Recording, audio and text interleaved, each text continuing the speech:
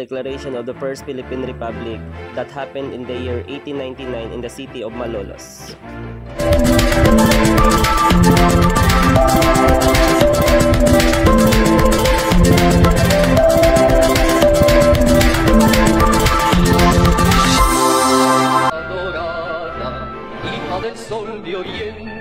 Land of the morning, child of the sun returning. Lupang mapalad na mo dyan ang silangan. O sintang lupa, perlas ang silanganan.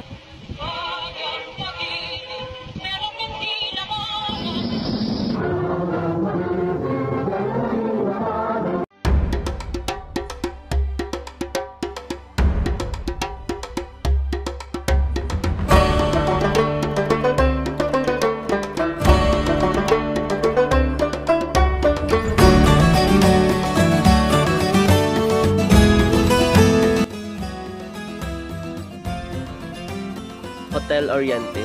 These establishments hold its own place in our history as a meeting place for the influential figures during a pivotal time in our nation's development. Located in Manila, the Oriente served as the gathering space for individuals involved in the political and social movements of the Philippines.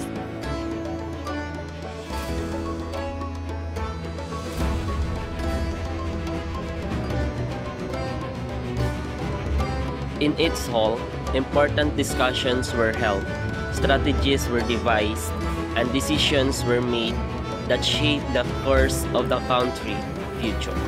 The Hotel Oriente became a meeting pot of ideas and symbol of unity in the pursuit of our collective goals.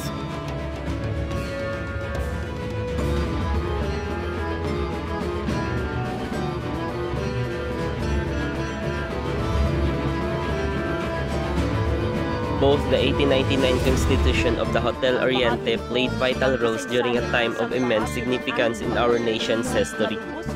They symbolize the spirit of perseverance, the pursuit of self-determination, and the belief in the power of unity. These events showcase the resilience of our people, their unwavering devotions to freedom, and their relentless pursuit of justice and progress. Dahil ito po ay isang bahagi ng kasaysayan na naging mahalaga ang papel sa pag-usbong ng isang malaya at matatag na lipunan. Kaya ngayong araw na ito, kinukulinta po natin ang 125th anniversary ng kauna-unahang republika. Hindi lang as we reflect on this historical milestone, let us remember the sacrifice made by our forefathers who fought valiantly to secure our independence. Let us remain inspired by their courage and determination as we continue to build a nation that upholds the principles of liberty, justice, and equality. He became the first resident commissioner of the Philippines to the United States. We open this exhibit not just to commemorate the past, but to be reminded of its lessons. A nation is a mere shell without its culture and history. Kung sana natin kalimutan ang ating kasaysayan at sana sa pag-aral po natin ng ating kasaysayan, lalo natin mamahalin ang ating bilang bayan.